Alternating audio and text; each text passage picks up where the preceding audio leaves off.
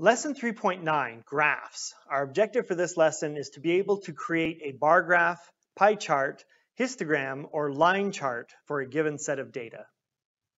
Let's start by defining our four types of graphs. First, a bar graph.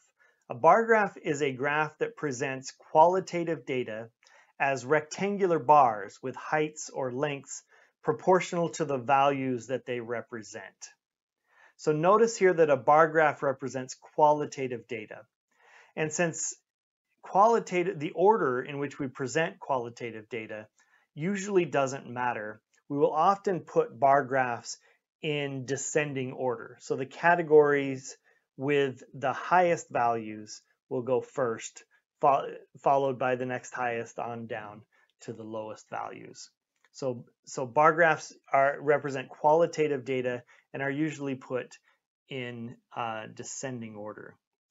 Now, another type of graph that shows qualitative data is a pie chart. A pie chart is a circular graph in which slices of the circle show the relative size of the data. So with a pie chart, we're usually using relative frequencies. Those relative frequencies, remember, are going to add up to 100%. So all of them together will be represented by the entire circle. And then each category of data is going to be represented by a slice of that pie. And to figure out how big that slice needs to be, we'll take that relative frequency and multiply it by 360, since there are 360 degrees in the circle. And that'll give us the size of that interior angle of our pie. For example, if we wanted to represent 20%, we'd take 20% or 0.2 times 360, that's 72 degrees. And so the slice of the interior angle in that slice of the pie is going to be 72 degrees.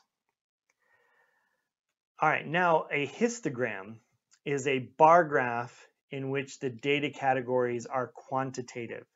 So a histogram looks very similar to a bar graph, but where a bar graph is qualitative, a histogram is going to represent quantitative data. And so because the data here is quantitative instead of qualitative, the order does matter. So we can't rearrange the bars like we would in a bar graph. We have to stick with the bars as they are in a histogram.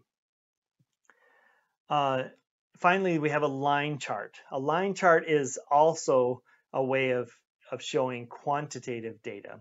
And it shows the data value for each category as a dot, with the dots connected by lines. So where the histogram showed the data value by the height of a rectangle, the line chart is going to show that data value just with a single dot. And then each of the dots will be connected by line segments, and that gives us our line chart. Example 1 gives us these data, which represent the favorite colors of the 25 students in a particular class, and asks us to do two things: to create a bar graph with the bars in descending order, and to create a pie chart. So the first thing we're going to want to do after we enter the data into Excel, as I've already done here, is to sort this data into an order so that our bar graph will have its bars in descending order. And we're actually going to sort this. We're going to go over here to sort and filter. We're going to sort in ascending order, and that's going to when our bar chart is created, it'll put the bars in descending order. And then we're going to select just the categories and the frequencies here. Once we've got that data selected, then we're going to go to Insert, and then you can see there's a bunch of different types of charts here. We're going to select bar chart, and we want this 2D clustered bar chart here, and it automatically creates it for us. Now we're going to want to change this title I'm going to go to chart title here and change that to favorite colors.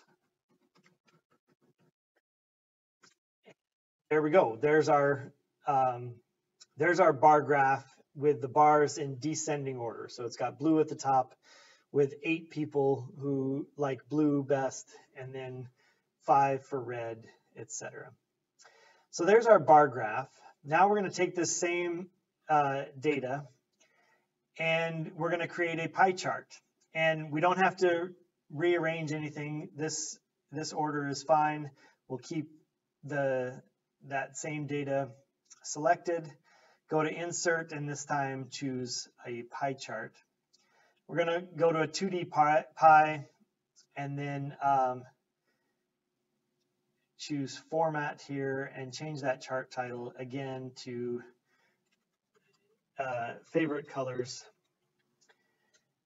And now notice here that our colors don't exactly match up. They've pre-selected a bunch of different colors for us, and that's going to be fine. It's a little annoying for these particular categories since they're colors, and the pink isn't actually a pink color. Neither are any of the other colors, the correct colors, except for blue perhaps. But for most graphs, this is going to be fine. We could go through and change this to more of a monochromatic pie chart if we wanted to. But for now, that's, I think, sufficient just to create the pie chart like this. Now, when you go to draw this out in your notes, or if you were to do this by hand, what you'd want to do is for blue is 8 out of the 25, so that's about 32%. So it's going to take up about a third of the pie chart, 32%.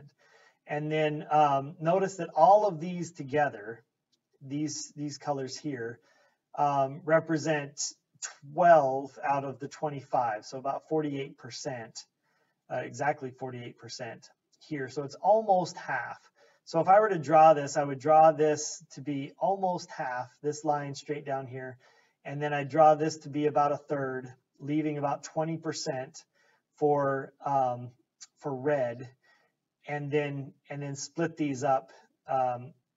This is going to represent half of that 48, so 24% is going to be in these three, 24% in these two, and so that's how I would draw this by hand. But that's how we can make a pie chart and a bar graph easily from Excel once we've got this data entered into those cells. The second example gives us the number of Instagram followers for each of the 25 students in our class, and then asks us to create a histogram and a line chart.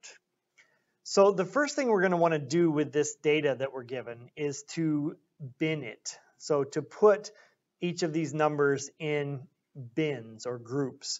And the reason we want to do that is because notice that each of the numbers of Instagram followers is unique. Each student in the class has a different number of Instagram followers. So it wouldn't be very interesting to just list out all of those numbers and then indicate that there's a frequency of 1 for each one of those.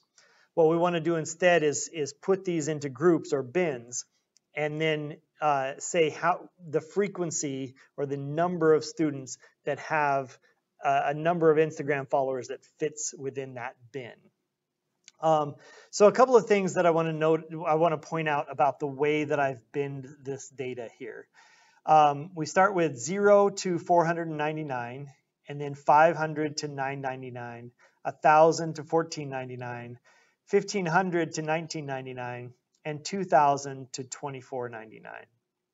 And the reason that I've done this, there's a couple of things here. One is notice that each of these bins is the same size. There's 500 in each of the bins. From 0 to 499 is 500, 500 to 999 is 500, etc. Also notice that the bins are mutually exclusive. That is, you can't be in 2 categories at once. Now, if I did this, for example, from 0 to 500 and then 500 to 1,000, then it would be possible if, say, I had exactly 500 Instagram followers, I would be in both categories simultaneously, and we want to avoid that. So the bins should be the same size and mutually exclusive. All right, so now that we've got these bins created, we can go through and look at the number of Instagram followers and figure out how many students had between 0 and 499, 500 to 999, etc. So we saw that there were 6 with 0 to 499, 13 with 500 to 999, etc. And we put that data in there, and now the hard part is really over, because all we have to do now is select that data, go to Insert, and then we're going to create this column and a clustered column. And there's our histogram, and we can go over here and change the chart title to Instagram followers.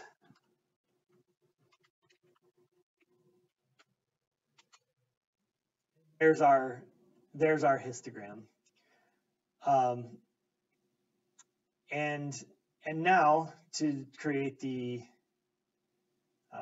let's delete that, and we have the same data selected. We'll insert a line graph or a line chart, choose that, and there it is. And you can see that the line chart is the same as the histogram, really, but instead of a bar representing the height or the value of each of these bins, it's just a dot, and then there's a line segment connecting each of those dots. So it shows the same pattern that the histogram showed. And I could go in and change this chart title to Instagram followers again, but I think you get the idea. And so that is how we're going to use Excel to create these different types of charts and graphs.